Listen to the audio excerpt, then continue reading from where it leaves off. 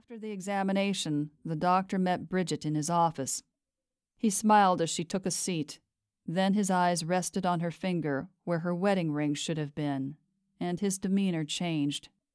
She felt herself flushing. "You're pregnant," he said, frowning. "Of course I'll run the test, but I'm fairly certain it will be positive." His words hung in the air. She couldn't be. The nurse handed her an appointment reminder and a prescription for vitamins. Too numb to ask questions, she left the office.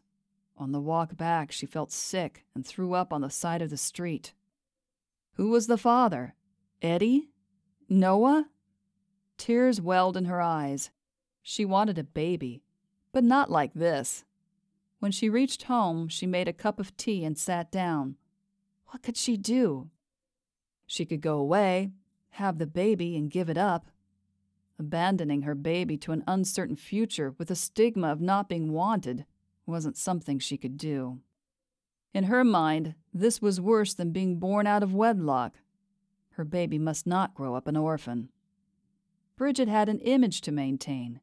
People were quick to judge. They might think twice about doing business with a loose woman.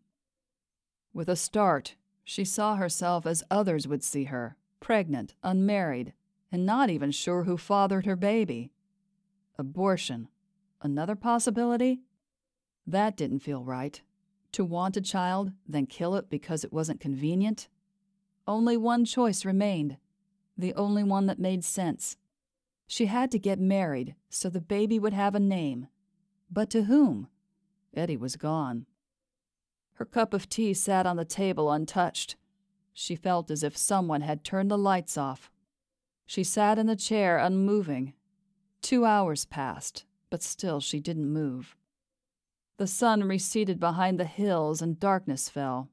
Her hands lay in her lap, her body still, her eyes unseeing.